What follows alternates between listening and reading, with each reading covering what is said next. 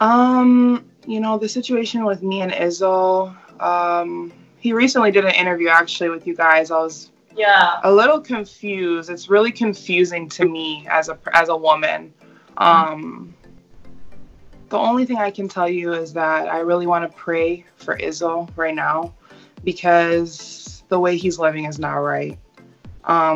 He hasn't spoken to me in maybe 6 months, and he has no relationship with the kids at all.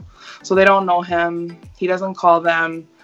He doesn't really have an interest in their life. So you can't really keep asking the same person the same question. Sometimes you just have to wait and pray and let them see that they're making a very, very big mistake. So yeah. To me, it's not really my job to speculate why Izzo has any issues.